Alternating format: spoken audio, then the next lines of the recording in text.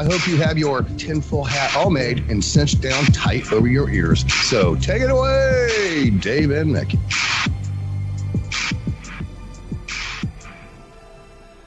Welcome to Shiny Side Out with Dave and Mickey. He's on the reverb today. We're on WCCR, broadcasting from Australia for Revolution Radio on, you guessed it, www.revolution.radio, where it's more than just radio, so jump in the chat room if you can. If you have access to a computer, do it. I recommend it. It's what the platform is all about. It's an interactive platform. This is show number 364.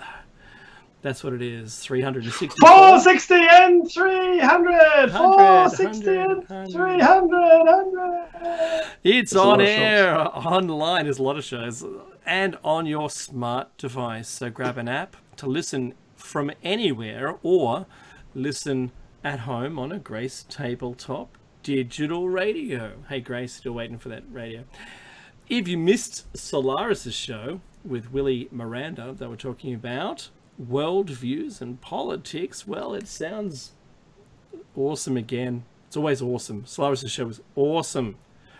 And if you don't know who we're talking about, it makes sense then to gain access by subscription to the station's archives for only, you guessed it, $5.95 a month. That's a roundabout a copy, or maybe it's a triple shot coffee.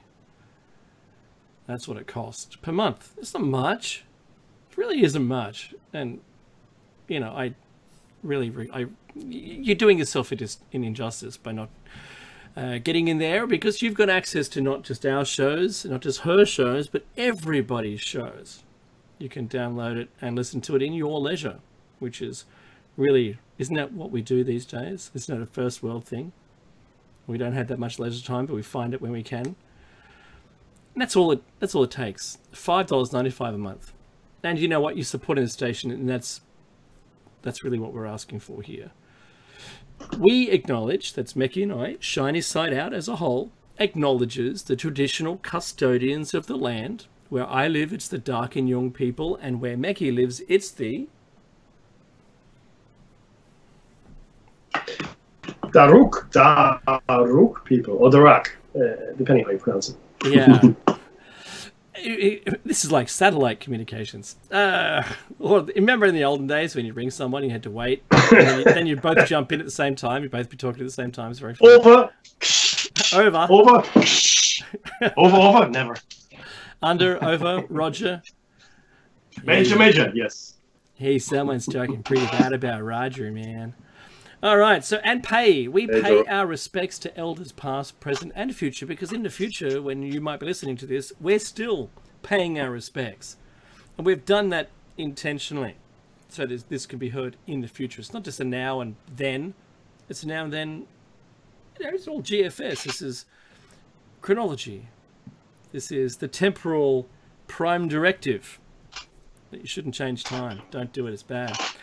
And let us remember that beneath all of the things we've made, which is like the houses, all the buildings, concrete, the roads, everything, are lands which have had stories passed down for, and I estimate around, and it's being generous in underestimating, about 240,000 generations.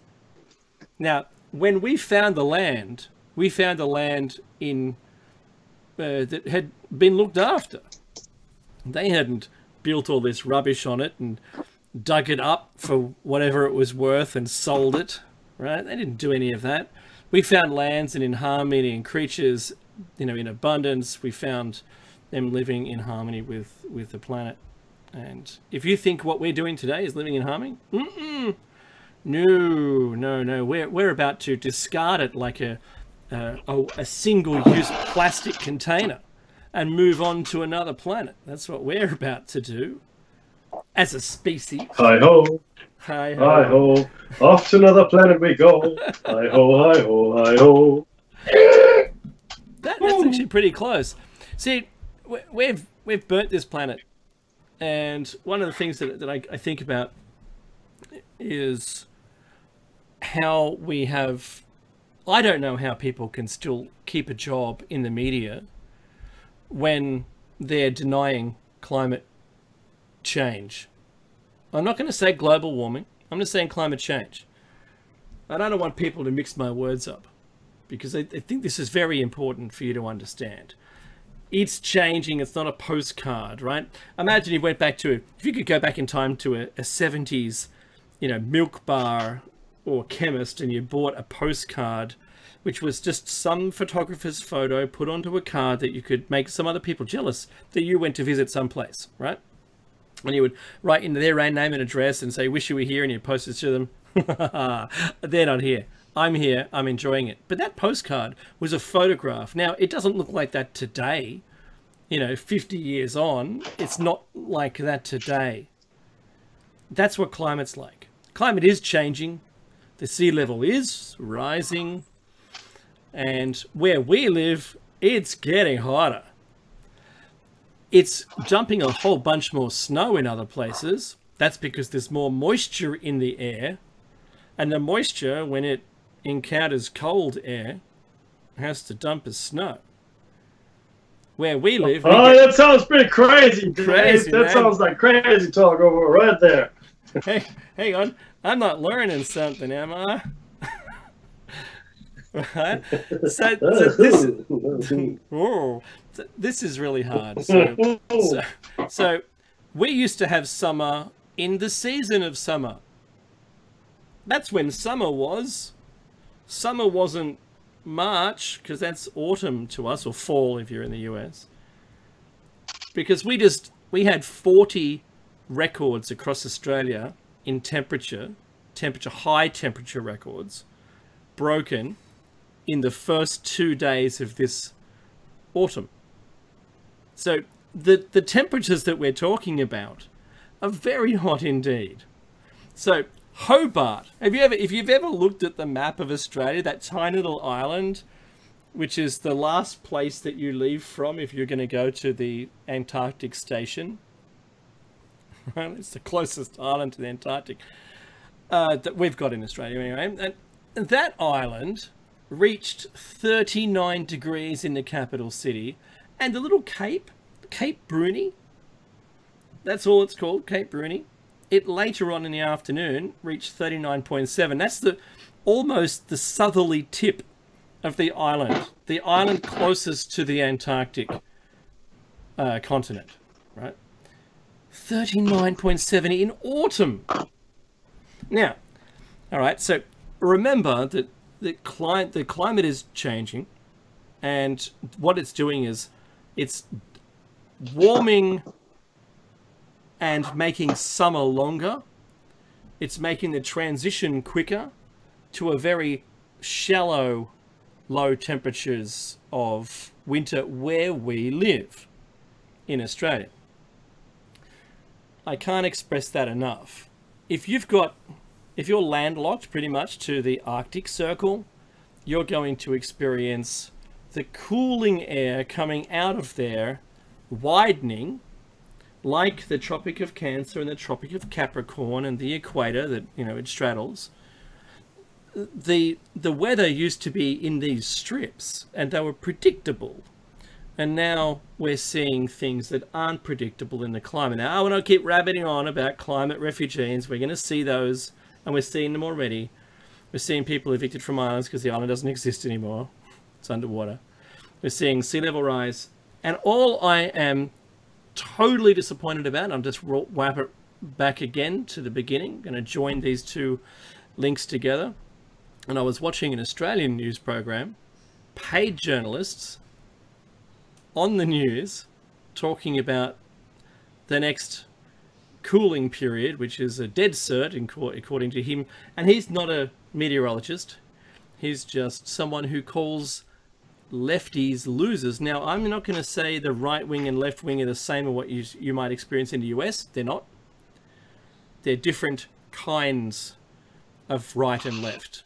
There is always a right and left because it's depending on the angle you're looking at them, perpendicular to where they're separated apart from each other, but they don't represent the same things in Australia as they do in the US. Let's just put it that way. And the people on the left here don't share the same left views that the people in the US have, and likewise with the right. But all I can say is, this guy is a climate denier. He doesn't believe there's climate changing at all. He just thinks it's all cyclical, and he's happy. But in his argument, and this is the funny thing, he decided to use the argument to disprove it's getting hotter by saying that the people are modifying the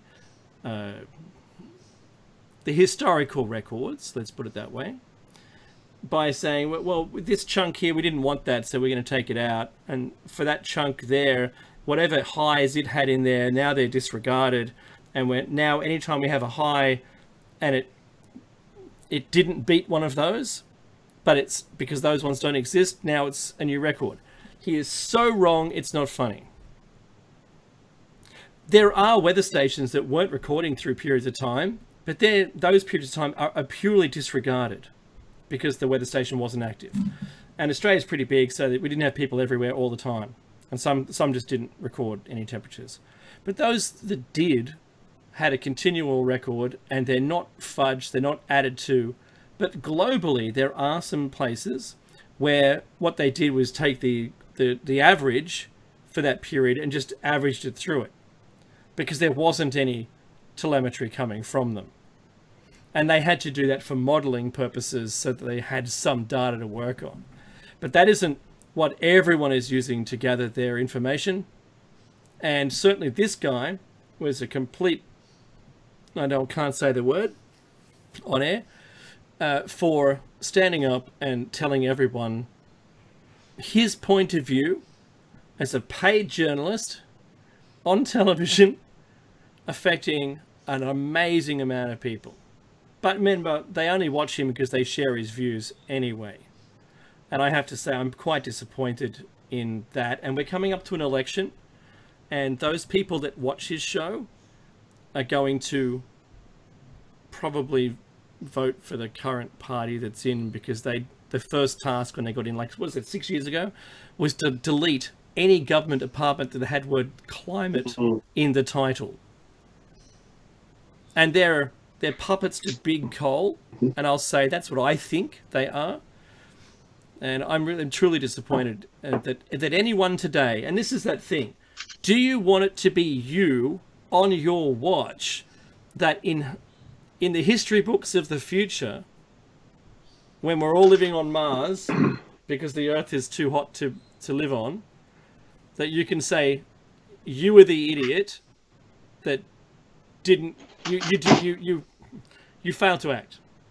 I'm just basically, history's going to blame you because you did nothing when you could have done it, right? Because doing something doesn't ruin it for everybody.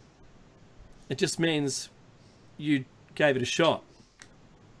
Does that make sense? You know, I know that people in management, it's very important to make a decision, even if you're wrong. But you should always review the information coming to you so you can make an informed one. And I know that the current sitting party in Australian politics orchestrated a paper in which they themselves were given information from their own people that said the climate is changing so severely and the sea levels are rising. We really need to do something about this now and not wait, 100 years. And they go, oh, 100 years? Wow, cool. Well, we've got heaps then. And they took from the headline that it'll be terrible in 100 years. So they go, well, we've got so long to wait. That's not even in our voting cycle. So we'll just do it some other voting time. And that was, 20 years ago with Howard? And I'm really disappointed. It's terrible. So we're living in a place now where if we had have acted sooner, we'd probably be in better stead. They're going to spray us with chemicals because they're saying we can spray the upper atmosphere to reflect the sun's rays away. That's probably what's already been going on for 30 years or more. And where are we going to be? Is it going to make it cooler, or are they just going to make it worse? Are they going to make it worse by now polluting the planet with more things?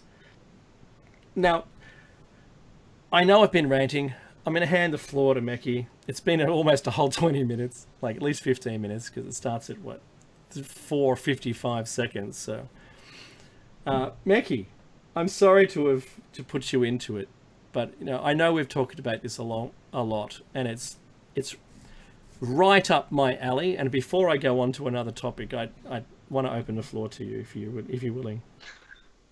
I just got back from reshingling my roof just in time, right? So here we are. And look, I don't disagree, and there is a lot of action yet taken. But again, it all depends on how real you think all of this is, right? I mean, is this really all real? Is it some kind of holographic, experiment? Is it something else? I obviously, through the hypothesis, have my own opinion. Having said that, even if this were an illusion, some kind of simulation, we still are accountable for our actions. All philosophies agree on that. It's irrelevant if it is a real reality or a lesser reality. This is what the Gnostics call the gross meta-reality. Whereas the higher and the subtler matter is some frequencies above us. And it still matters what we do here. It still matters how we treat ourselves, the planet, and nobody would disagree with that. I think it is paramount that we take action. You can sit there and say, there have always been crazy weather events. That's cool. And it's really important that we understand that these crazy weather events are now the norm. It's not a new normal. I've said this before, right? You can call it crazy or extreme weather when it happens once in a while, when you've got a once in 100-year flood 3 times a week, or when you have temperature records broken every week, every day almost, since records began. You have to ask yourself, hey, hang on, that's this once in a lifetime event is happening every day. Let's think about that for a little bit. And the unfortunate truth is this: Dave is right. In Australia, our ruling party is not the party itself, are in the back pocket of the coal industry specifically. And again, I mean that's reality. That's how it works. It's real. I mean, we're not children. We understand how it works in the world. We understand business. We understand politics, right? Anybody who thinks politicians want to do you a solid, and do the right thing, I'm sorry. You really have to go back to your history books and do a real quick study. But there are a couple of things I wanted to share with you while I have you here on the mic as well. 2 things. One, we spoke about sliding last week. Solaris had posted some excellent links. Essentially, what this is the switching of streetlights. Other things as well, but mostly streetlights. So, point in case, because I went for a run, I want to say Tuesday night, could have been Wednesday night, I can't remember, but I go at night because there's less traffic, the air's cleaner, and here where I live, it's pretty safe, so it's all good.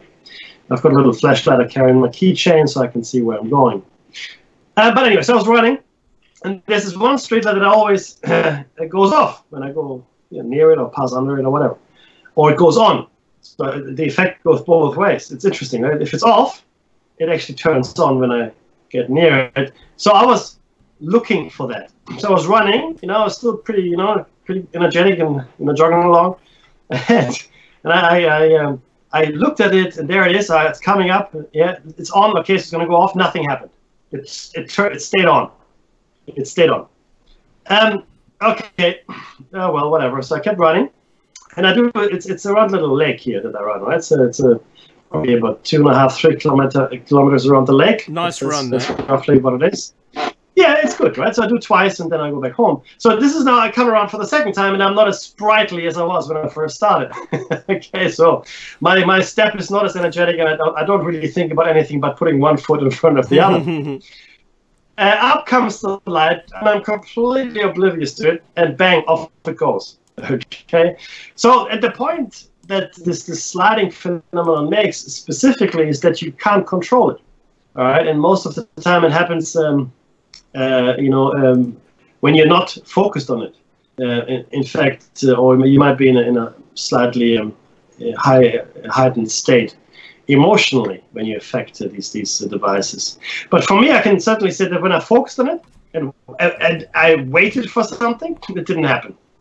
When I didn't, and because I was too exhausted to think about it, it promptly turned off. Now, having said that, in the past, when I had thought about it, it did turn off as well. So it is not a phenomenon that is following any pattern per se. But I know that when I try to do it, I can't. There's just nothing I'm doing to make it happen, if you know what I mean. Right? I mean, it's like looking at the light switch, but not actually, using your finger to turn it on or off. You know that's what you should do, but you're not doing it. But guess what? The light is not turning on or off because you're not hitting the light switch. Except I don't know how to turn on or off that particular light switch, right? So there's nothing that you can actively do. So that's interesting. Just a point in case as to what happens there. Secondly, I watched a documentary the other day. Behind the Curve, I think it's called, and it was about the flat Earth, essentially, right? Flat Earthers, Strange, Matt Strange, his name is Mark Strange. I can't remember. Something Mark. Anyway, it doesn't matter. And I watched it, and in the entire thing, there's no pro or con. Like, it doesn't actually say whether or not there's evidence for or against it, right? It's just like a documentary. It was just, I guess, a general interest piece, because there's so many adherents to it now. There are 50,000 members in the Flat Earth Society, things like that. Millions of hits if you Google it. And I was talking to someone as well. I was thinking, we had a show cycle on this. I think it was 2 or 3 show cycles, about 6 hours worth of material, and we go through it. And in all that time that we went through it, and since, no one has come to us and said you're wrong, because we said the Earth is round. That's what we're saying. The Earth is round. Mm-hmm. It can be proven mathematically. It was proven mathematically 2,000 years before we ever went into space, by measuring the length of shadows in different parts of the world. Mm-hmm. And you have to understand that we talk about scale here, and people have a really hard time. And I feel compelled to say it yet again, because there are so many people believing this to be a thing. It's scale. Yeah, well, it's scale. People, billiard is my favorite example. Everybody knows a billiard ball, right? Or snooker ball. It doesn't really matter, right? It's a little ball, about the size of a tennis ball. If you play pool. Oh, pool, yeah. Bingo, right? And I don't care what color, the black one, the white one, the purple one, it doesn't matter, any one of those. Pick it up. Right? I pick it up and look at it. It looks pretty smooth, right? It looks pretty smooth. And it is. It's pretty smooth. If you were to blow it up to the size of the Earth, if you that little billiard ball, if you blew it up to the size of the Earth, the mountain ranges on it and the canyons on it would be both higher and deeper than anything that we have on Earth. That's true. So that should give you some idea about the scale that we're talking about here, right? So the Earth will appear flat. If you're standing in a big salt plain, it'll be completely flat, right? It will. It's just how it is. But if you were really, really big, right? If you were like a large human being, maybe a kilometer in height, and all the other measurements similarly enlarged, you could see that the Earth was actually curving. Okay, there'd be curvature to the Earth. But we are just tiny, tiny, tiny, insignificant little ants. If you look down on at your feet, tiny little ants scurrying about doing their thing, right? That's us.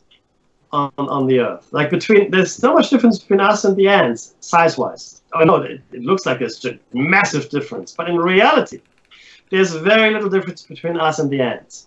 We are but ants on the surface of the Earth. Truly just ants. So that's a problem. Now, there are other things as well we've discussed. I like to think of the seasons as one thing. How do the seasons work on the flat Earth? And the answer I got was, well, the sun magically jumps orbit. Well, it wouldn't be an orbit. It would be whatever you call it. I don't know. Some kind of rotation. But, yeah. Yeah, the rotational period would. Well, it's not. I guess it's a rotation, overhead rotation. I guess it jumps. It goes out. It goes in. It goes out. It goes in. That makes absolutely no sense at all. And I'll tell you why. Show me a clockwork model of it, and I'll. Yeah. See what exactly. happens. It just doesn't. I'm sorry. The seasons kill the flat Earth unless you say magically God made it so. But at which point I have nothing left to say. Like I told you before, we had this interesting discussion on the train many years ago with a couple of guys, and when it came to the dinosaurs, I said, well, they're pretty old. I mean, hundreds of tens of millions of years, and some of them. Oh yeah, that's not true. I said, okay, that's not true. Fair enough. Okay, I know that radiocarpet dating is controversial. It's not as accurate as we'd like it to be, but still, we understand how it works. There's radioactive decay in particles, and we can estimate, how much time has passed, and maybe radioactivity, and so we have some understanding. There are other particles that we measure now, and I was completely wasted. I wasted my breath. Yeah, no, that's all not true. Okay, so how is it then that these dinosaur, fossils and such, not just dinosaurs, but dinosaurs specifically, are so old, or we think they're so old? Well, God made them so. God made them so. God made them 65 million years old. And at that point, there's really nothing else you can say, because you win every argument. It's magical thinking, right? If you have magic, and it's great, it's awesome, because that's how I win everything. It's just like the witch trial. There's this witch. You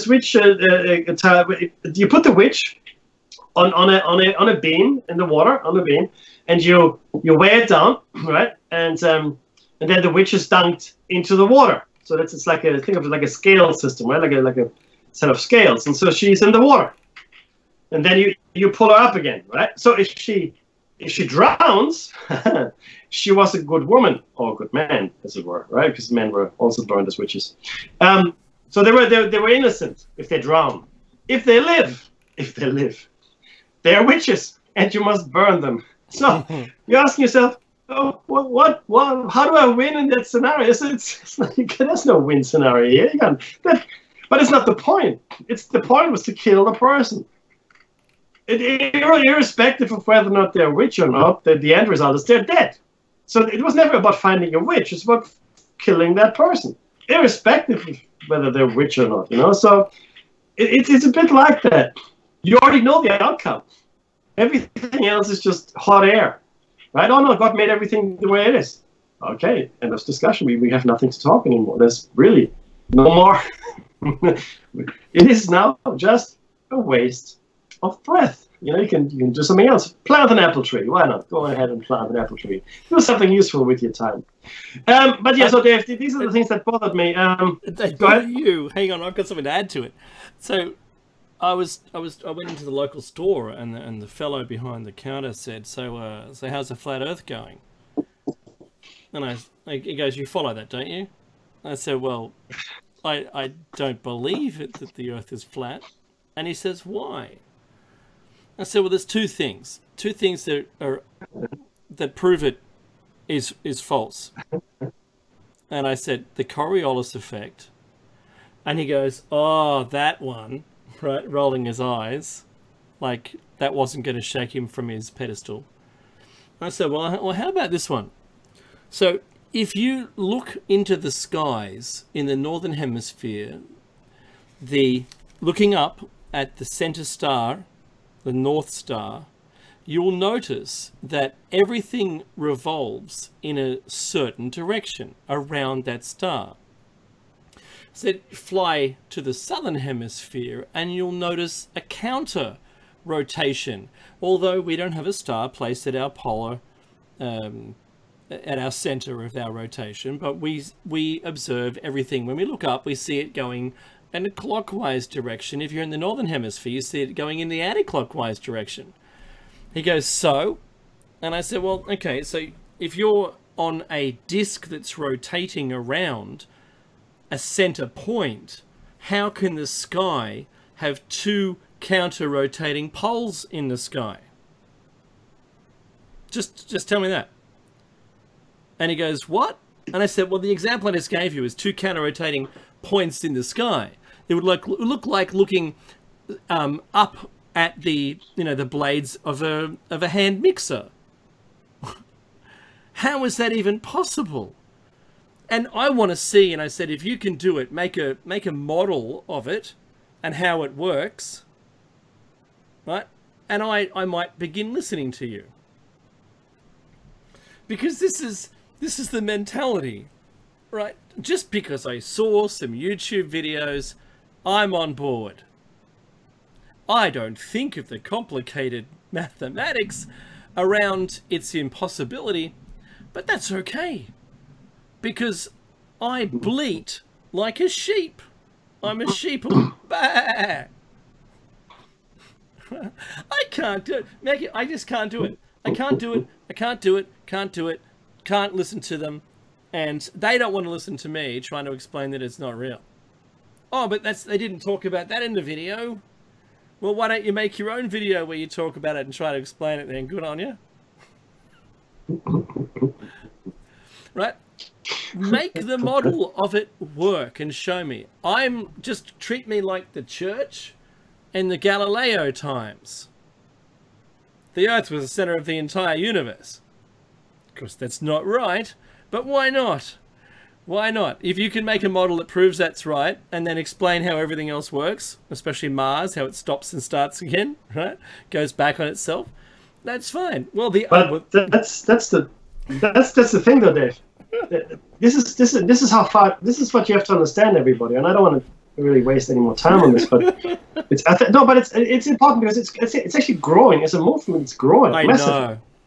Okay, and it's actually sucking in people that you normally wouldn't think would be sucked in. But the point here is this. Sorry, they'll all be left behind when the aliens come to take the intelligent people away, right? Well, they are no aliens. They're demons from hell. No, they are. But this is crazy.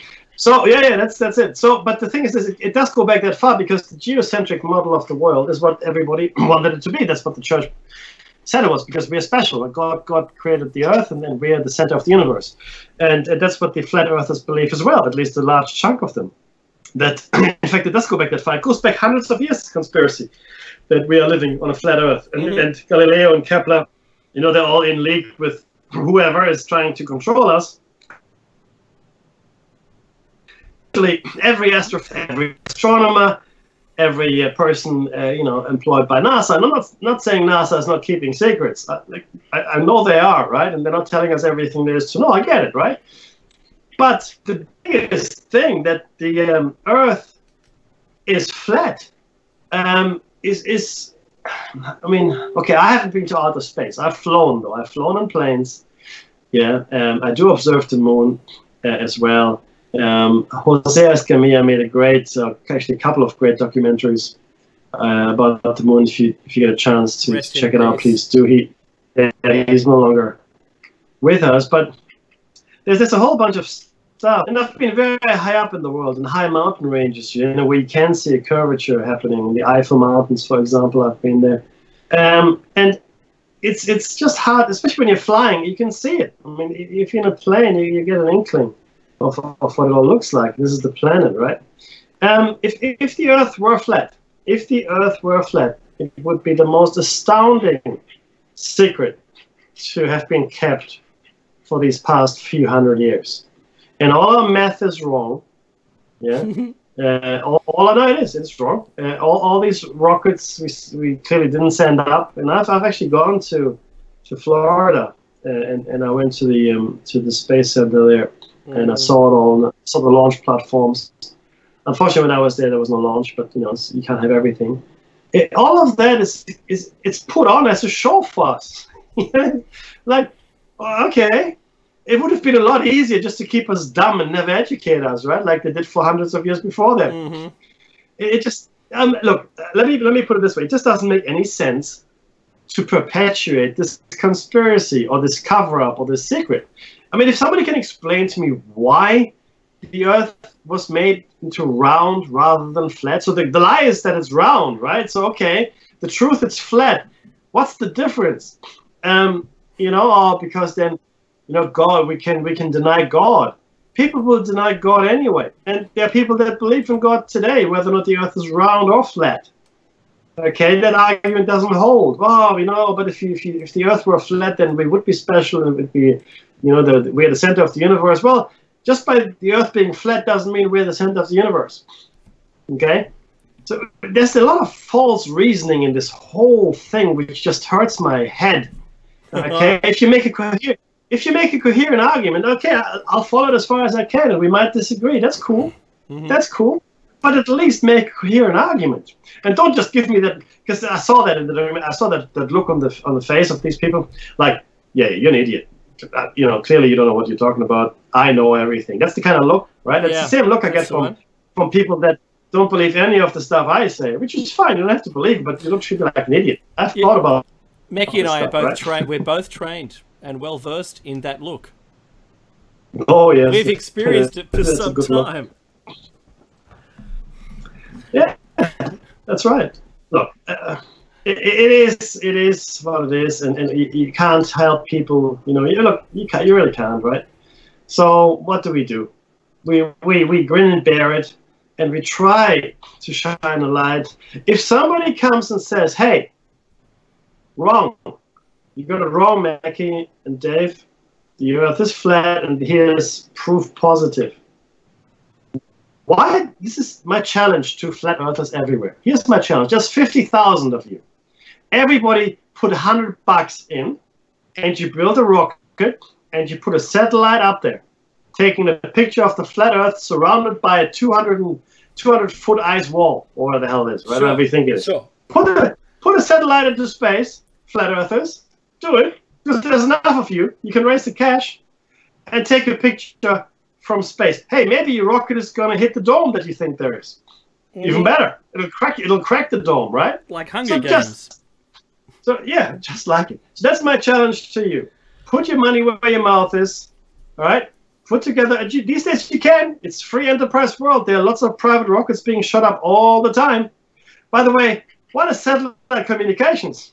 They're being put into orbit, not into a circular rotational thing that we have on a flat Earth. But anyway, it doesn't matter, whatever. And line of sight, you heard about it? Sometimes we can't talk to satellites because they're on the other side of the planet. Oh, hang on, it's impossible on a flat Earth. No, Mekki, you don't understand. It's all satellites are all lies. They're not satellites. It's crazy stuff. Mekki, there was a ship that they want to hire out so they can cruise around on the flat Earth. Do it. Yeah. Maybe you fall off the edge. Fall off the edge. Go. Well, they're going to come up to the ice wall, you see, that's around the entire perimeter. Yes. Of course, they won't experience the ice wall around the entire perimeter. They'll just circumnavigate the planet. Yeah. Because, look, I know Nighthawk is probably hating us right now, because this is honestly the stupidest, or sorry, most stupid. That's proper. That was perfectly cromulent. It's the most stupid topic that anyone could argue for. Honestly. And it drives me nuts. I wanted to just wrestle the mic off you for a minute, and I need to talk about India and Pakistan.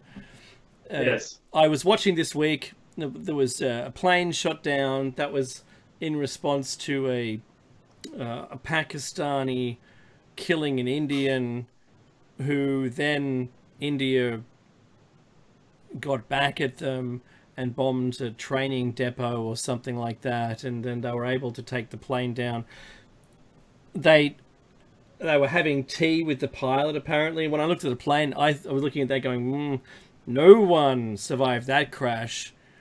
And then they're supposedly having tea with this guy, and then they're dragging his dead carcass around. So, like, they've got their own issues together, and I know it's about Kashmir, and I know China's waiting, because it's that little, it's the keystone between all of their lands. And one of the things is, this is a long-held grief about this territory. But Pakistan's viewpoint is so extreme that they would, and their military leader was there, and I watched it on the interview on RT. I was very interested to see how bad this could go. And one of the things was that the military leader from Pakistan said that he's well aware of mutually assured destruction and would be completely happy to acknowledge that if they were pressed into a corner, that they would unequivocally decide to launch everything they had at India, knowing full well that they themselves would be completely destroyed. But they said, we're not going out, leaving them still alive. That's how deep this hatred is. And I just want everyone to know that this is currently a hot spot on the planet. It's not like poor little Yemen that's getting bombed out of existence by Saudi Arabia with both US weapons and, you know, the Allies' weapons. It isn't that. What it is this long-seated hatred between each other, and we're seeing some of the what the background to this is. Now, should this get into what's that? What's it? I made a mistake. Still waiting on the emergency airtime reason to cut a live broadcast. So what I'm really concerned about is, and Meki, I'll give you a comment on this in a sec, and that was the hard part to me, was to see their anger. We know they're both nuclear powers and they have nuclear weapons, and if they're willing to use them, then that's something that I think is quite a concern. And how does that affect the rest of the world? Well, you know, we'd have radioactive isotopes floating around the air, more than we have now. If they didn't exist, my thoughts are China would probably want to come in and repopulate India as quickly as possible. I believe that would happen. I could totally believe that would happen. They'd do a land grab for it, because who else would fight them? No one, right? So, would it escalate to a global? Maybe not. Meki, what are your thoughts? Look, we had this little discussion earlier during the week. A local regional nuclear exchange is a definite possibility. I wouldn't put it past them, because the funny thing is this: it used to be one country until 1947, I think, and then I think it was 47, could have been 46. Don't nail me down on that. But the point is, it was one country, and then it was partitioned, and the British got the crank out of there, just like in Israel, which was Palestine at the time. But the point is, it's the same people. They are the same people. They're not Pakistani people or Indian people that are ethnically different. Like, one is blonde hair, the other one is black. Not like that. They're the same ethnicity. They're the same race of people. One is Muslim, the other is largely Hindu. Having said that, even though Pakistan has got some 300 or 400 million, I think it's 300 million citizens, there are still more Muslims in India, with 1.4 billion people living there. So there are more Muslims in India than there are in Pakistan, and they're all the same people. Yeah, I mean, I'm not saying all Indians are the same. Of course, there are regional variations, from north to south, and different dialects and all that. But ethnically speaking, the Indians in Pakistan, the Pakistanis in Pakistan, the Indians in India, all come from the same stock. So, and they've only been separated for a few decades, not longer. You're right about China. I believe China could come and, if there was something to happen, they could snag some of the disputed territories. India and China have yeah, absolutely. Look, China and India have been at war. Well, not officially, but there have been skirmishes along the border. I mean, it's the Himalayas between them, but nothing that can stop a determined Chinese or even Indian force. And then, of course, you've got Israel. And make no mistake, the Middle East is just around the corner from this. It's just across the Khyber Pass. And you're in the Middle East, so that's another consideration. In the general confusion, in the fog of war, as it were, Israel might take advantage of the situation. The Arab states might take advantage of the confusion. I mean, who knows, right? It's not a good situation. Not a world war trigger, in my opinion, because it just doesn't. I mean, how can I put this best? There just isn't enough upside in it. Like the numbers don't make sense, right? The angles don't work out. You know, if you're in the con game, or if you're looking at the angles, they just don't make sense, right? It just the numbers don't add up for anyone to do any more than we have. Unless you're looking for a trigger point. If you're looking for a trigger point, perfect. But you got so many trigger points, and we had so many in the past. They all passed up. Better trigger points than this. That's a good point. That we had so many in the past that we gave up. Meki, the thing is that there are certainly some benefits from losing India, and that is the call centers. They probably return back to on-prem call centers, right? That's very cold. So that's cold. All right, but at least we won't get the scammers that are calling us, you know, so that we can pay them in Apple cards, right? Apple store cards. Yeah, no argument. Yeah, so the IT security industry are going to be really appreciating that. Look, yes, there's that. But having said that, labor arbitrage, which means moving your high-cost workforce to a low-cost workforce in another country, that is dead. Labor arbitrage is pretty much dead. What is alive and well is now automation. So people are no longer interested to send work into cheaper cost centers. I mean, smaller companies still are, don't get me wrong. Mm-hmm. But for the most part, what you really want to do these days is you want to automate. Yeah, automate's the way to go. Right? So no people, I don't care how cheap they are, right? We don't want to pay anyone.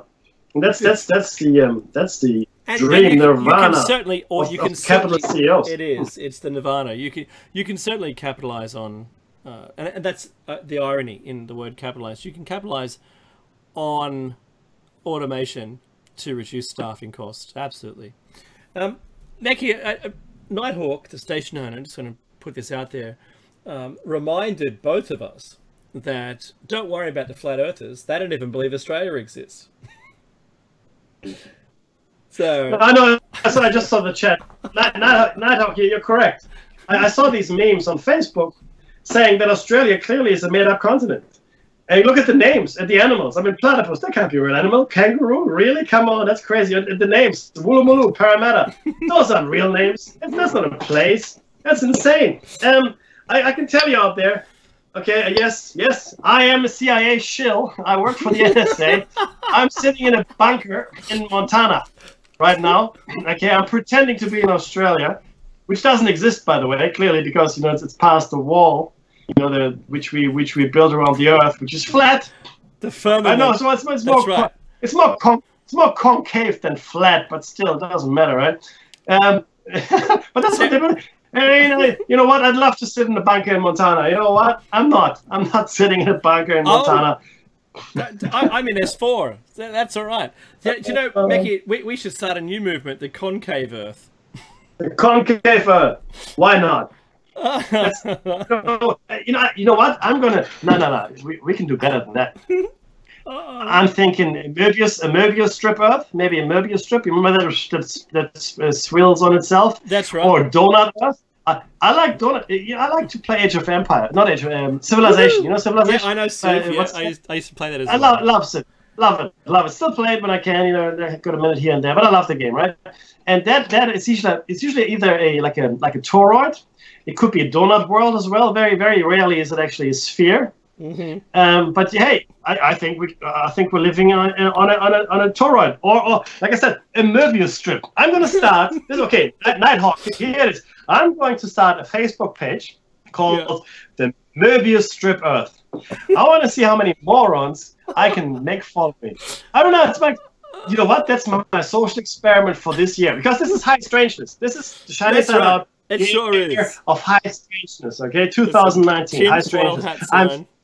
I'm 50 years old this year. This is my midlife crisis. I'm going to start the Möbius strip world, because everything makes sense. They got time travel and, you know, disappearances and all kinds of things, man. It's the I'm walking into yesterday. I'll give you that.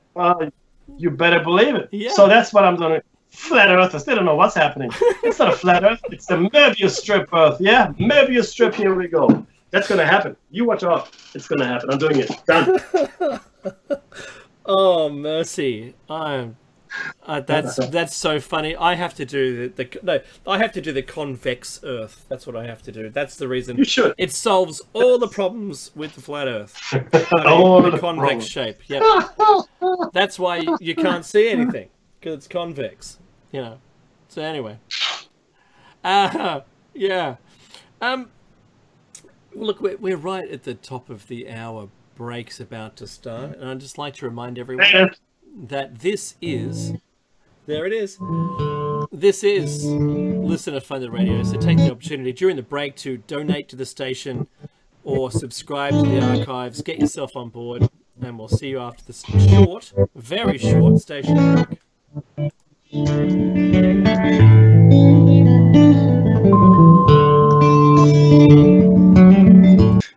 We endorse everything else, though. In fact, if you've got something interesting to say, if you have something interesting, please come along and listen to the station's broadcasts and come into the chat room as well. Subscribe to the archives. Do what you can to support the station. It is listener funded. You can also click on the ads for the sponsors. Some interesting products there. Nighthawk himself, if you believe it or not, has got some fantastic skills. He's an excellent woodworker, I have to say. If I could import it into Australia, I'll look into it. But at this point, it's difficult to get anything organic into Australia, even the woodwork stuff that has been treated. But he's awesome. It stays in quarantine forever. Is unbelievable. It's well good. Done, Nighthawk. Right? No, I completely agree. It's true. Yeah, 100%. Okay, so yeah, this station exists really only to give people that have a different opinion a platform. I think, and bring people maybe different organizations globally that own close to 90% of all media outlets. You know, that's print media, that's television, that's it's movies, it's internet news as well now. So it's a whole bunch only owned by 6 corporations, and we are not, or the Revolution.Radio is not. So yeah, if you can, please do. We are talking about the missing years of Jesus. Now, I just told our esteemed listenership, Dave, I used the break to create the Möbius Facebook page. So it's the thing now. Come and join. We're going to be a movement to be. Oh, no way! What? Okay, sorry, I have to say this. There is already a Möbius Strip Earth Society on Facebook. I'm not kidding you. Oh, man, here I think I'm so smart. But someone else has completely trumped me. Okay, well, there goes that idea. I'm going to think of something else. But we are talking about, I can't believe it. We're talking about the missing years of Jesus. And last time we shared with you the travel account of a journalist that went into Kashmir, into Srinagar to be specific. This is Sam Miller. He wrote this piece. And he had just gone to the tomb, the alleged tomb of Jesus. It's quite famous now on Lonely Planet. He tried to India, listed as a place to go to. And to Sam here, it was just as well. Sorry, Dave. Unbelievable. So it became another thing to visit, right? That's what Sam tells us. It says, Jesus was just another place to take off on the tourist in India must-visit list. Famous meeting, though. The ruins of a Buddhist monastery in a spectacular location halfway up a mountain at north of Srinagar are not yet mentioned in the Lonely Planet. It's a spot that Sam had previously been, as a senior police officer told him, with terrorists. But the watchmen now seem prepared for the words of English and his hidden stock of ancient terracotta tiles for sale. He informed him, that Jesus was among the religious leaders who attended the famous Buddhist AD 80, so just 80 years after our calendar began. And stories named Gullible Tourist. They date back to the 19th century. They were a part of attempts to explain the striking similarities between Buddhism, a matter of great concern to 19th century scholars, and also a desire among some Christians to root the story of Jesus in having a Jewish heritage. Now, like, I have to break here for a second to explain what this means. So, Jesus was a Jew. He was born into a Jewish family and was raised in the Jewish faith in Judea at the time, right? Or Palestine at the time. And then he goes to reform, or at least it seems he wants to reform the Judaism of his time. He wants to reform it. He wants to bring it into the into the first century. It was an effort to reform. That's why he was upset the way that his way of thinking, which was completely 180 degrees different from the Old Testament. Old Testament, I thought. New Testament, present the other cheek. If one strikes you on the left cheek, present to him the right cheek so he may strike you again. Love your enemy. Complete turnabout as far as that religious teaching. Eye for an eye. Really, eye for an eye. In fact, a lot of the laws are still fairly harsh in that regard, and some of the conventions as well. But it's a very horrific read if you take the time to read the Old Testament. Read it, see what happens. The New Testament is a completely different story. Jesus, the personification of love and forgiveness and understanding and tolerance and all of those wonderful things, right? Trying to help us get out of this horrible place. To heaven is through me, he says. Right? Now, that Buddha, that whole thinking that Jesus brought to the Middle East and trying to reform Judaism is Buddhist. Okay?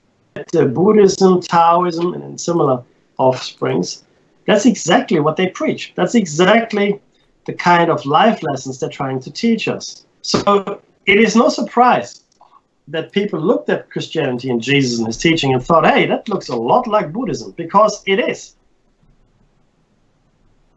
Right? With the obvious difference now in modern times. Now, that clearly that Christians believe that Jesus is the Son of God and to the Father is through the Son. So, but that's not really, the fundamental of the teaching. The fundamental of the teaching is love, forgiveness, and self-sacrifice. It's got lost in the messaging there, right? I don't know if you've been to the Vatican or any cathedral, any Catholic cathedral anywhere in the world. You will be or over the collection of artifacts in gold and Versace-like stylings than that. It's quite breathtaking, to put it mildly. The wealth concentrated into the Catholic Church is staggering. If the Catholic Church were to preach, and I'm picking on the Catholics specifically because they claim direct lineage from Peter, one of the apostles of Jesus, right? Fills the position of Peter. So I pick on them. But if there were a tenet of poverty, like Jesus lived in poverty and such, and we should give to God what's God's, and to Rome what's Rome's. He was referring to tax payments and money, right? God is not interested in money. He doesn't give a hoot about it. I mean, the Caesar is the emperor. He wants his gold, so pay the taxes. Yeah, got nothing to do with God. But yeah, so if they were to adhere to a vow of poverty and give up, not saying that to interested parties, to museums, national trusts, and all that wonderful stuff, hundreds of billions of dollars would be raised. More, because some of the things are clearly priceless. And guess what? It would be a gigantic step towards erasing poverty and hunger in the world. I guarantee it. Okay, so just okay. Sorry, right. And all the missing years. The missing years. What do the missing years tell us? Page 7. 7. Only 7. So, I will. No, it's okay. Okay, go ahead. I'm good. Okay, so the famous meeting. The ruins of a Buddhist monastery in a spectacular location halfway up the mountainside north of Srinagar are not yet mentioned in The Lonely Planet. Remember from last week, the Lonely Planet reference caused a place to be closed and shut down because people decided to start taking pieces of it. It's a spot that I, the writer, had previously been unable to visit because of a senior police officer told me it was infested with terrorists. But the Watchman now seems prepared for the arrival of mass tourism. With his 50 words of English and his... We're at the missing... What? Missing years, Dave. We're at the missing years. No, we're not. From last week. Oh, we're down there. Did you read that bit already? I already shared that. Oh, did you? Oh, that's great. Fantastic. I know. Good. Your audio was a bit broken up, so I didn't really get the context. I thought you were just talking about stuff. I'm sorry. I'm so sorry. That's all right. The missing years. There is talk of the missing years of Jesus unmentioned in the Gospels when he was between the ages of 12 and 30.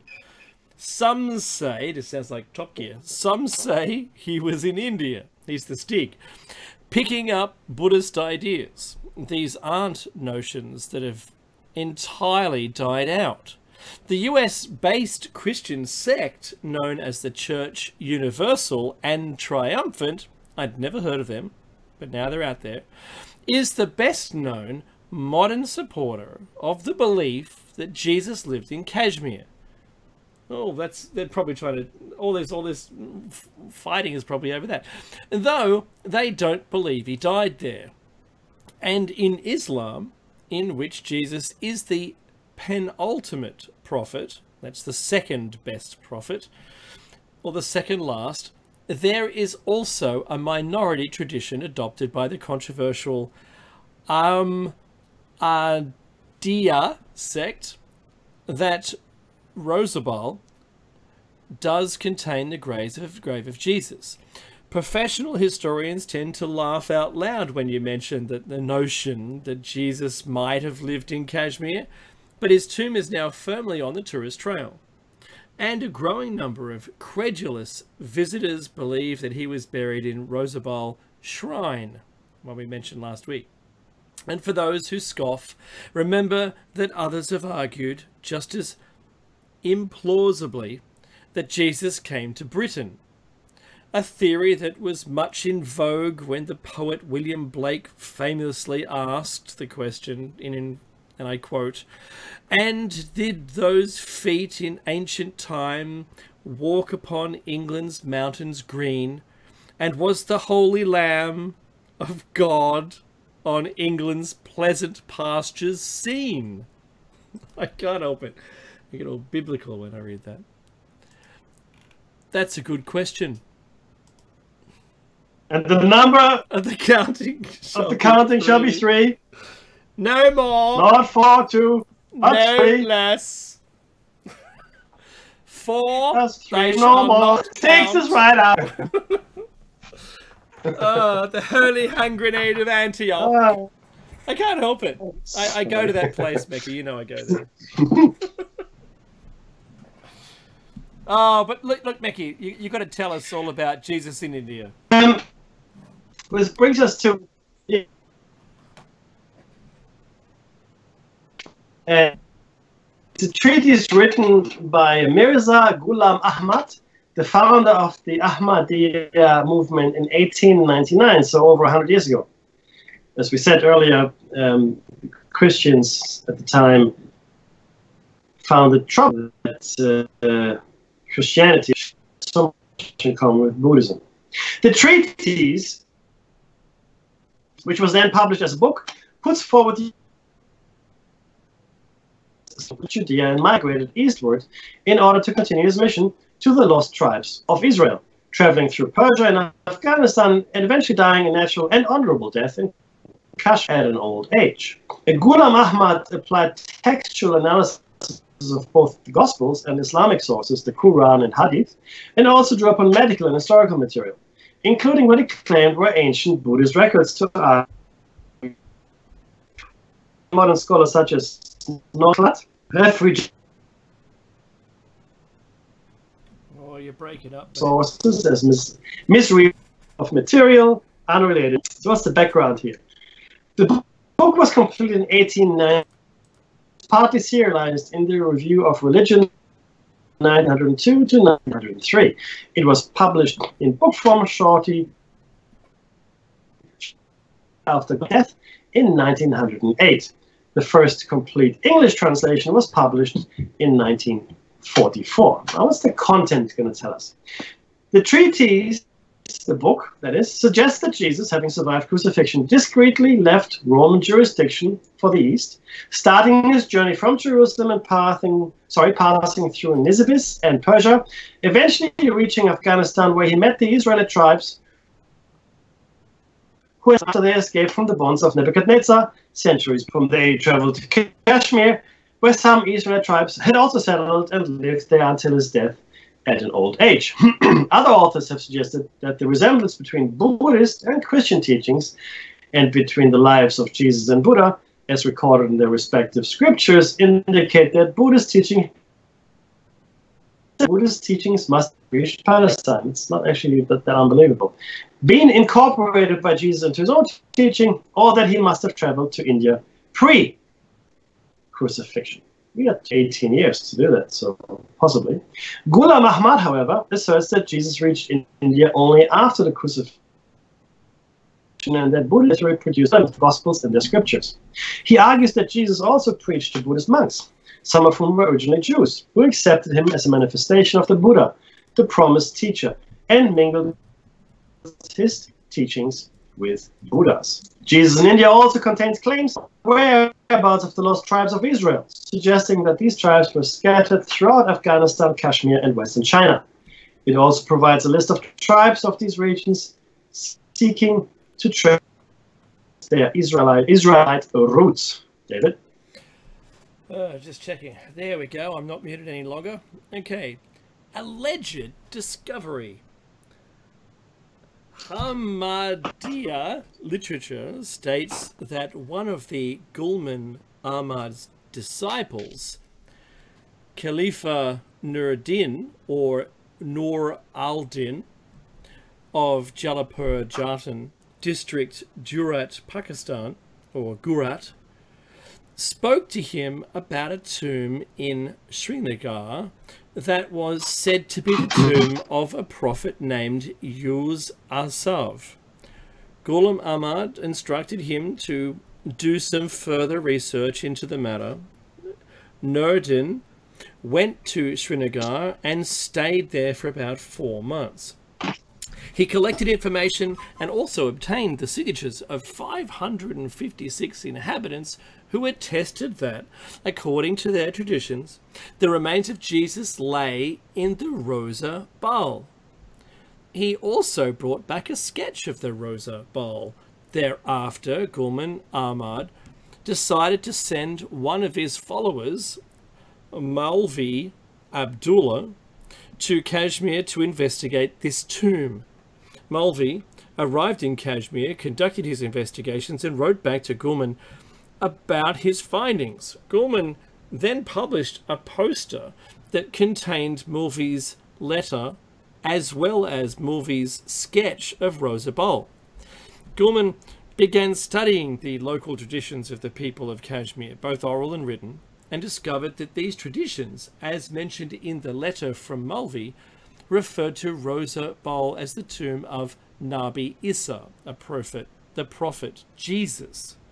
According to this information, the Muslims in that locality did not believe Jesus to be in heaven, as was taught by the Orthodox clergy. The Ahmadiyya publication, Review of Religions, recorded this belief in its October 1909 edition. Meki. Oh, I suppose I could go. Modern. Yeah. Oh, keep going. Yeah. All right. So modern reception. I didn't realize it was the end of the story. The claims of the book regarding a journey of Jesus to India are rejected by scholars. Remember, they're locked arms, locked step. Can't all if anyone disagrees, they don't go forward.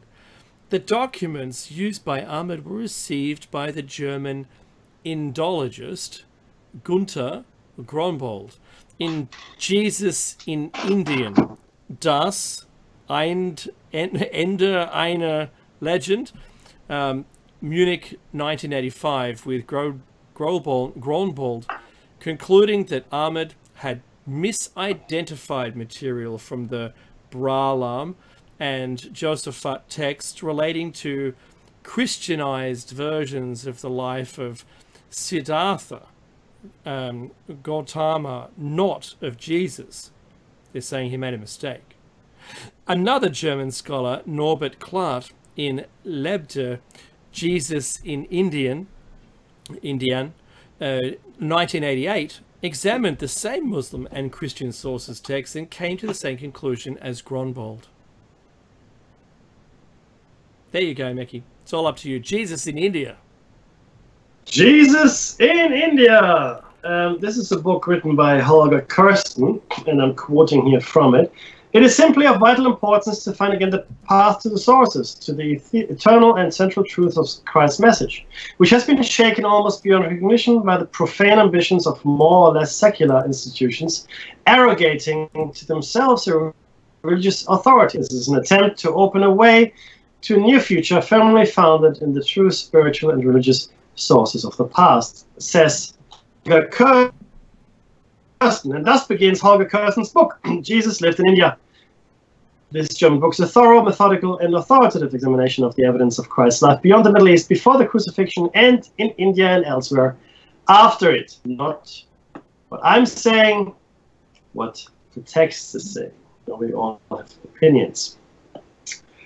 This article, which we found, is a summary of Kirsten's exhaustive research into Christ's travels after the crucifixion, his arrival in India with the Mother Mary, and finally his death and entombment in Kashmir.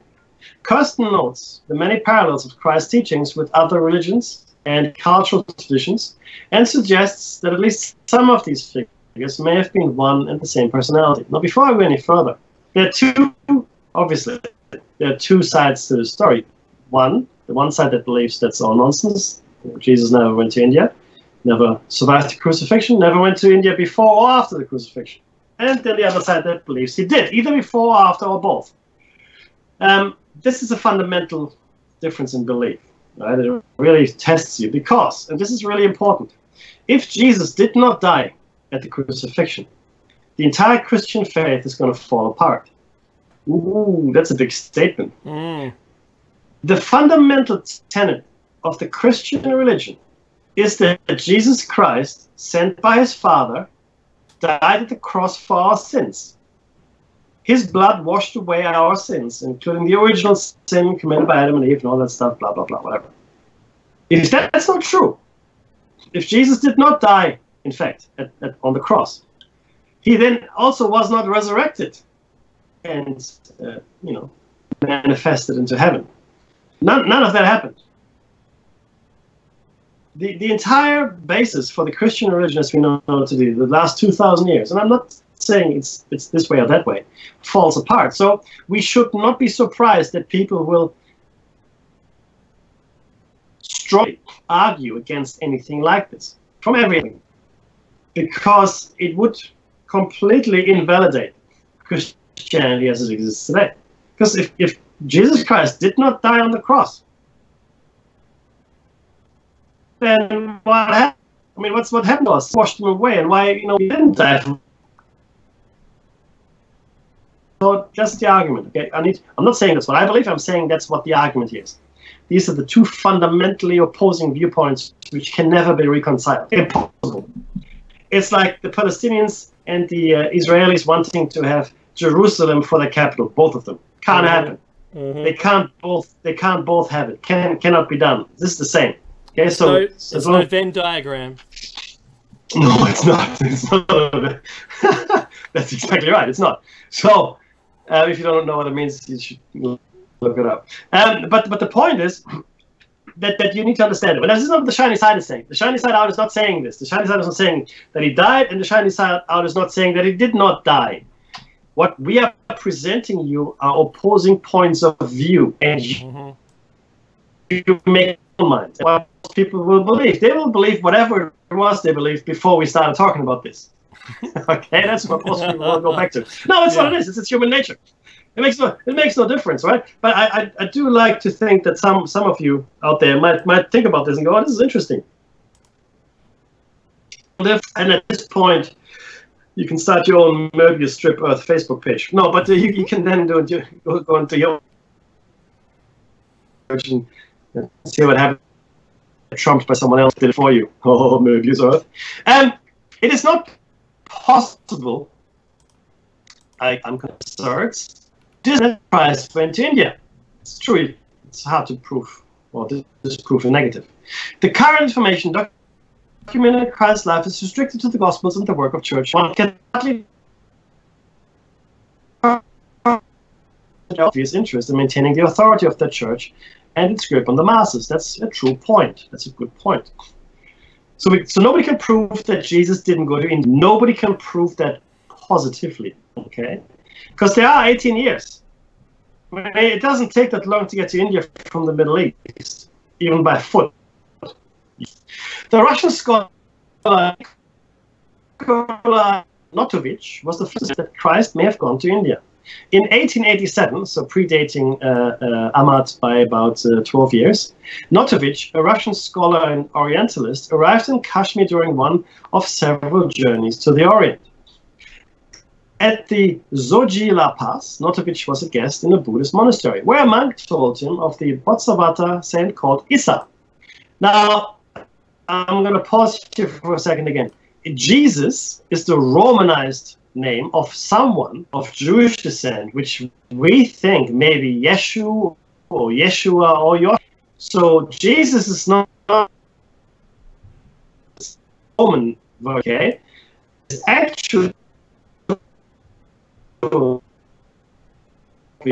maybe Isa or Aisha or Isaac.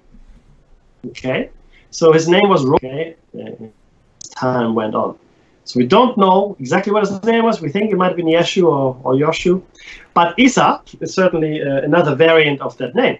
Right? So Jesus is the Romanized form, and Isa may have been the Central Asian version of the name that he had, be it Yoshua or Isha.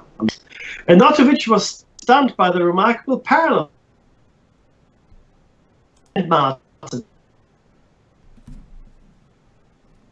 teachings and crucifixion. For about 16 years, Christ traveled through Turkey, Persia, Western Europe, and possibly England. We'll get to that in a second. He finally arrived with Mary in a place near Kashmir, where she died. After many years in Kashmir, teaching to an appreciative population who venerated him as a great prophet, reformer, and saint, he was buried in a tomb in Kashmir itself. The first step in Christ's trail after the crucifixion is found in the Persian scholar F. Muhammad's work Jami-ut-Tuwarik, which tells of Christ's arrival in the kingdom of Nisibis by royal invitation. And Nisibis is today known as Nusaybin in Turkey.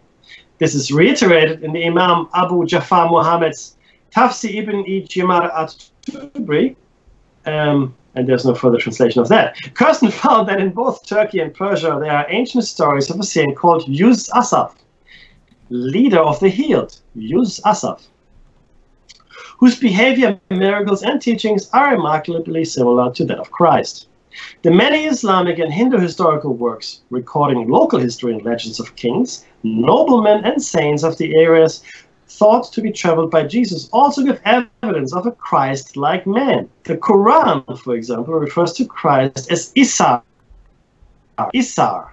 Further east, the Kurdish tribes of eastern Anatolia have several stories describing Christ's stay in eastern Turkey after his resurrection.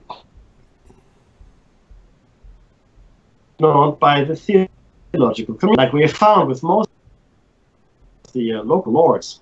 They simply ignore it. Kirsten also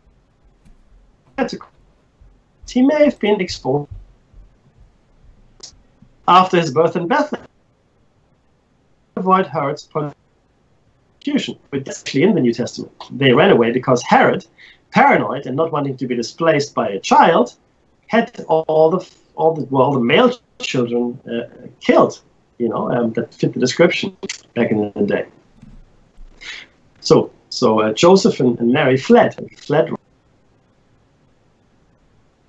Scholars now acknowledge that book probably existed in Alexandria long before the Christian. That's surprising, but more clues. Now, the Apocrypha texts said to have been written by the apostles, but which are not officially accepted by the church. Indeed, the church regards them as heresy, since a substantial amount of the Apocrypha directly contradicts church dogma and theology. The apocryphal Acts of Thomas, for example, tell how Christ met Thomas several times after the crucifixions. In fact, they tell us how Christ sent Thomas to teach his spirituality in India. This is corroborated by found in the form of stone inscriptions at Fatehpur Sikri, near the Taj Mahal in northern India. They include Agrapha, which are sayings of Christ that don't exist in the mainstream Bible. Their grammatical form is most similar to that of the apocryphal Gospel of Thomas. This is but one example giving credibility to the idea that texts not recognized by the church hold important clues about Christ's true life and his teachings. In tracing Christ's movements to India and beyond, Curson also discovered that many teachings, which have been gradually edited onto the modern Bible, were original. Principles such as karma and reincarnation, for example, were common knowledge then and seem to have been reaffirmed by Christ. I'm going to pause here for a second. We know reincarnation. That's the thing. I'm going right back into the text. Imagine the implication that this discovery holds for Western Christianity. In the doctrinal top pockets and have constrained the entire West to the narrow teachings of blind faith, organized religion, original sin. Further clues are cited from the apocryphal Acts of Thomas and the Gospel of Thomas, which are of Syrian origin, have been dated to the 4th century AD. They are Gnostic scriptures, and despite the evidence indicating their authenticity, they are not given credence by mainstream theologians. In these texts, Thomas tells of Christ's appearance in Andropolis, Paphlagonia, today known as the extreme north of Anatolia, as a guest of the king of Andropa. There he met with Thomas, who had arrived separately. Dave? I had to unmute. It is Andropolis that Christ entreated Thomas to go to India to begin spreading his teachings. It seems that Christ and Mary then moved along the west coast of Turkey. Proof of this could be an old stopping place for travellers called the Home of Mary, found along the ancient Silk Route. From here, Christ could easily have entered Europe via France. He may have even travelled as far as the British Isles, for in England there is an ancient oak tree called the Hallowed Tree, which, says local legend, was planted by Christ himself.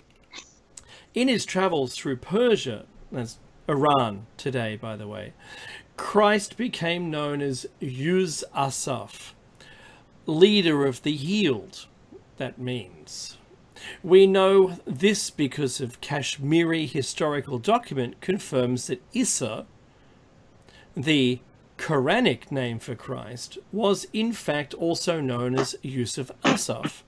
The Jami Uf Tamarak, Volume 2, tells Yuz Asaf visited Maslij, where he attended the grave of Shem, Noah's son. There are various other accounts, such as Aga Mustaf's Wali Sha'i Paras, that tell of Yusuf's travels and teachings all over Persia. It seems that Yusuf blessed Afghanistan and Pakistan with his presence also. There are, for example, 2 plains in eastern Afghanistan near Ghazni and Jalalabad bearing the name of the Prophet himself, Yusuf. Again, the apocryphal Acts of Thomas says that he and Christ attended the court of King Gandafor of Taxila. Now it's called Pakistan. In about 470, it's only 47 AD. And that eventually both the king and his brother accepted Christ's teachings. Kirsten claims that there are more than 21 historical documents that bear witness to the existence of Christ in Kashmir, where he was known also as Asaf and Issa. For example, you're going to have to do this one, Meki. The Bhavishyat Mahapurana. Thank you very much. Volume 9, verses 17 through 32, contains an account of Jesus the Messiah. It describes Christ's arrival in Kashmir region of India and his encounter with King Shalivanahana. I put an extra A in there. Who ruled Kushan? He's not going to have any problem with that. Kushan area. This is 39 to 50 AD. And who entertained Christ as a guest for some time. Christ's life in India after the crucifixion challenges current church teachings at their very foundation. Now, we respectfully understand what that means. The theology of St. Paul, the major influence on modern Christianity, is empty fanaticism in the light of this discovery. Meki. The historian Mullah Nadin in 1413 also recounts the story of Yusuf, who was a contemporary to King Gobadada, and confirms that he also used the name Isa, which means Jesus, of course. There's also much historical truth in the towns and villages of northern India to prove that Jesus and his mother spent time in the area. For instance, at the border of a small town called Mari, M-A-R-I, or Mary, there is nearby a mountain called Pindi Point, upon which is an old tomb called or the final resting place of Mary. The tomb is said to be very old, and local Muslims venerate it as the grave of Isa's mother, and Isa again synonymous with Christ. The tomb itself is oriented east-west, consistent with the Jewish tradition, despite the fact that it is within a Muslim area. Assuming it's again Mary, Joseph, and Jesus. Okay, she was born. Now, let's go back to the text. Assuming its antiquity, such a tomb could not be Hindu either, since the Hindus, contemporary to Christ, cremate and scattered their ashes, as do Hindus today. So there are actually no Hindu cemeteries. You might be aware of that. Trail into Kashmir, of Srinagar, between the villages of Naugarh, the meadow of Saf, again, Yusuf assumed to be Jesus. Then there is the sacred building called Aish Mukam, 60 kilometers southeast of Srinagar and 12 kilometers from Bihara. Aish, says Kirsten, is the Issa and Mukam, place of rest or repose.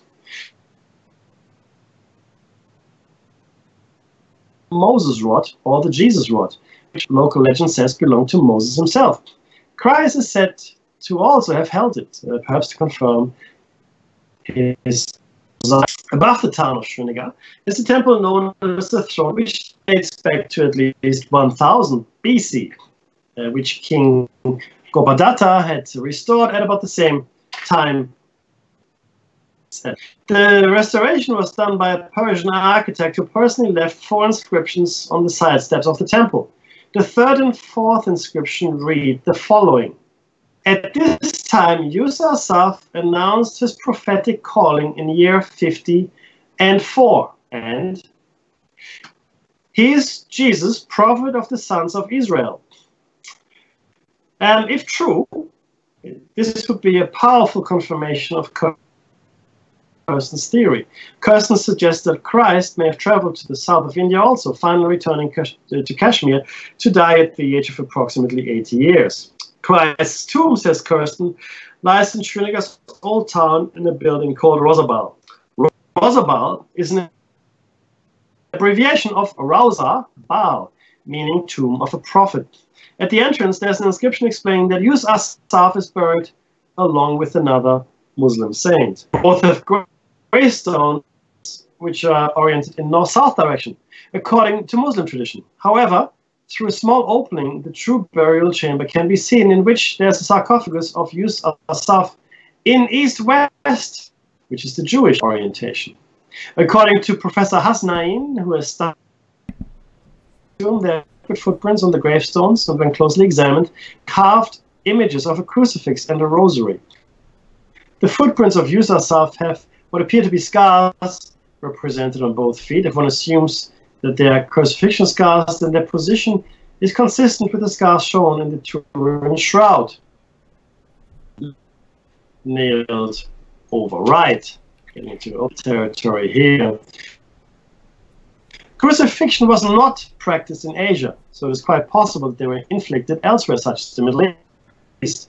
The tomb is called by some as Hazrat Isa Sahib, or Tomb of the Lord Master Jesus, if you accept that Isa is a form of Jesus.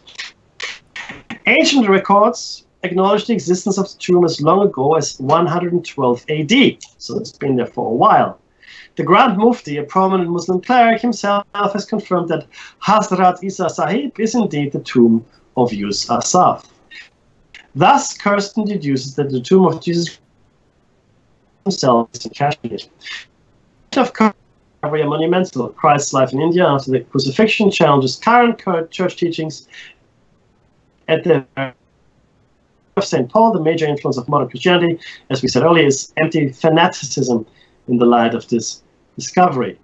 Threatened of obedience to the church, original sin, salvation through blind faith, and the non-existence of reincarnation, etc., etc. Yet, these ideas underlie the morality and ethics, or lack of them, that govern the entire Western society. From the legal system to medical health, care schemes, and onwards. It is no wonder that the modern churches and the secular interests refuse to consider such a proposition as Kirsten's. Okay, now, the synopsis of Jesus Lived in India, which we've just shared with you by Holger Kirsten, was written by Dr. Ramesh Manocha and Anna Potts. And you can download it at www.soul.com.au/core/7_01. But it's all part of the show notes. So this is now as we shared with you earlier, there was a great deal of debunking going on. We shared with you that these theories are all being completely discounted by mainstream. So Holger Kirsten was mentioned in the very first time, the last week's first show. But now we've given you some more detail of it, and I mean, look, if you're interested, read the book. The book to follow up on his research, see if it's all true or false. If true, it certainly is a monumental thing, but no less monumental, I guess, in some ways than the sentencing of the cardinal of the Catholic Church to we've seen in Australia, the third most powerful person. The gag order is gone, we can talk about it, but the third most powerful personage in the it's completely unheard of. It's something that is astounding.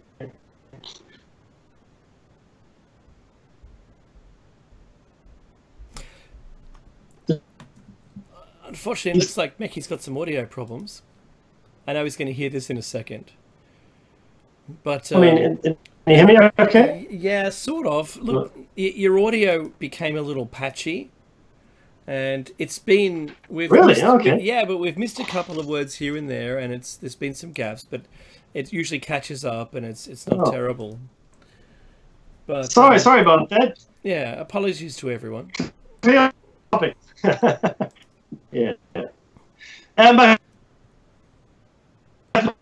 Which brings us to the next text, Dave, tracing the post-crucifixion footsteps of that was written in March 2012. Not a problem. All right.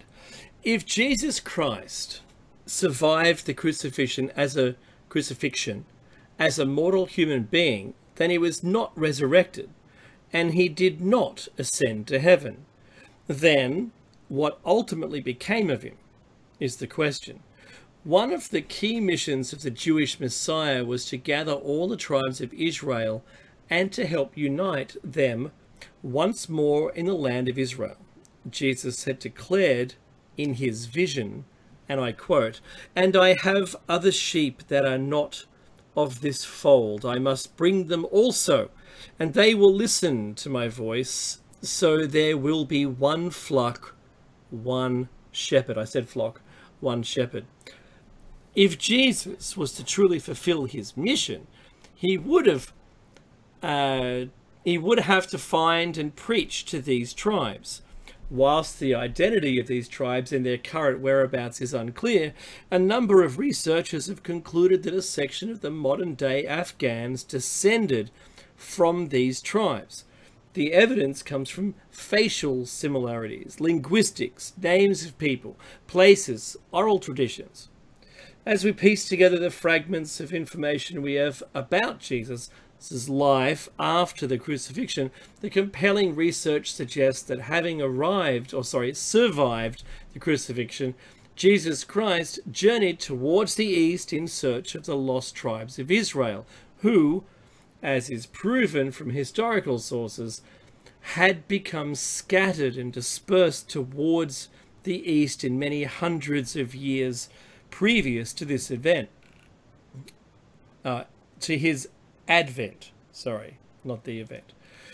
The conclusion we arrive at is that Jesus Christ delivered his message to these dispersed Israelite communities, ultimately reaching Kashmir, where his tomb exists to this day. A growing group of esteemed researchers and writers of different religious beliefs have all argued that the final resting place of Jesus is in Srinagar, Kashmir. The tomb is locally known as Rosabal, which we've mentioned before in another story, meaning the honoured tomb. And local traditions state the inhabitant of the tomb was a prophet from a foreign land. The idea that Jesus travelled to India is buried in the Rosabal, challenges to commonly held belief among Christians and Muslims that Jesus rose to heaven. Yet, we find Rosabal tomb the subject of books by Christian authors such as American journalist and author Suzanne Olsen, and some Muslim authors such as Dr. Frida Hasnain, a prominent Sufi archaeologist and professor of history. Olsen and Dr. Hasnain have each written several books on the topic, the most recent of which, The Rosabal, the Tomb of Jesus, is a collaboration between the two experts.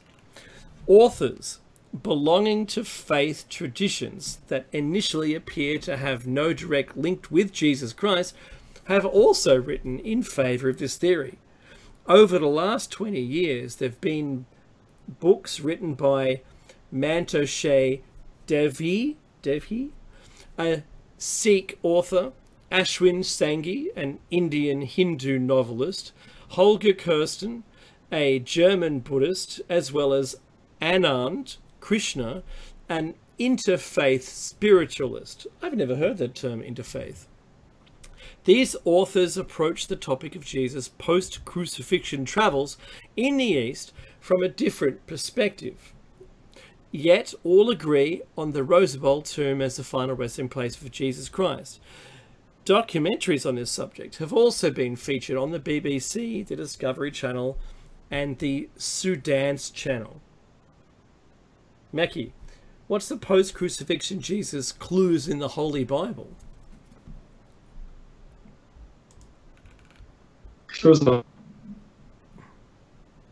Channel, Sunday.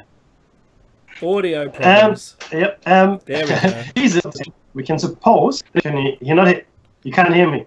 We can hear you now. now. Testing. Better now. Testing. 1, 2. Okay. If Jesus had survived the crucifixion, we can suppose that his first priority would have been to escape the danger of being captured once more.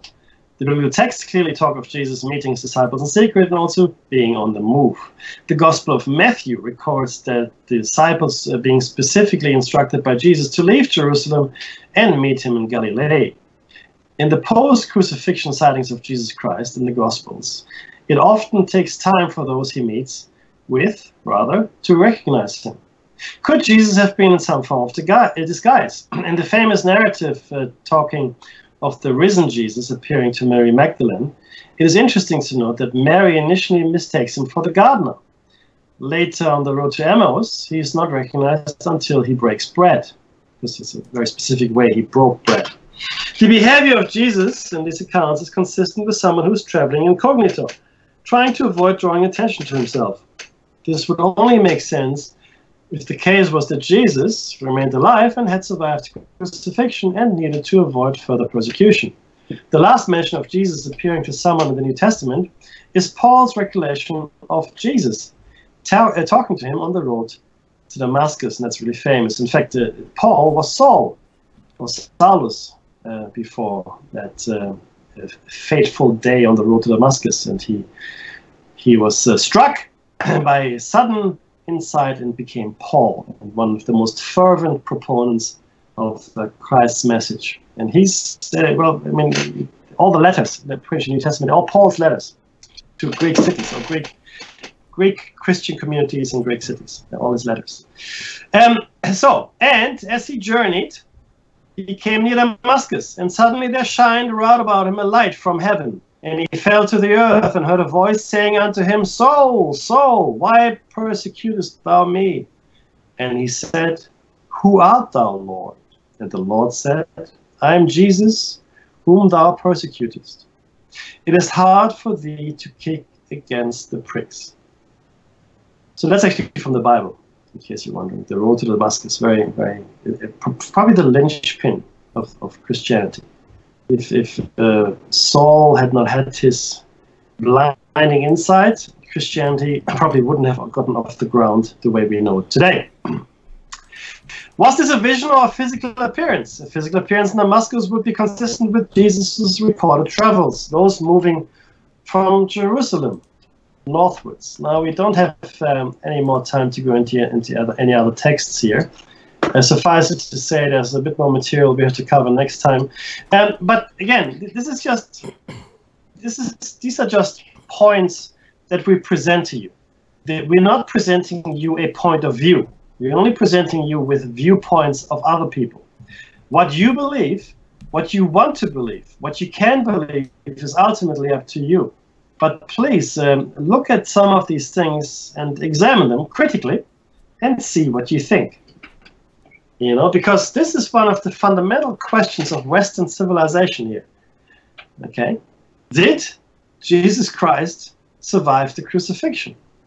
That's a really, really important question for our civilization. It really is.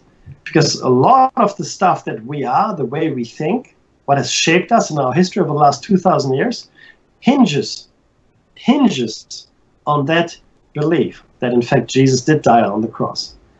There wouldn't have been any crusades. There wouldn't be a Middle Eastern problem today. There would be a very different landscape in the world if Christianity hadn't taken hold the way it did. Okay? And then ask things of the church, which are true, which are not. I mean, why are certain excluded from the Bible? Why does the church ignore certain writings? Well, they disagree with the accepted dogma is the reason, of course. But who decided what the accepted dogma became? And is the accepted dogma in line with the teachings of Christ? Look, that's all the time we have. Donate if you can, please, and dial in next time, same bad channel. And stay tuned for a Jer Bears roundtable. Join in, become part of the information. Take care, everyone. See you next week.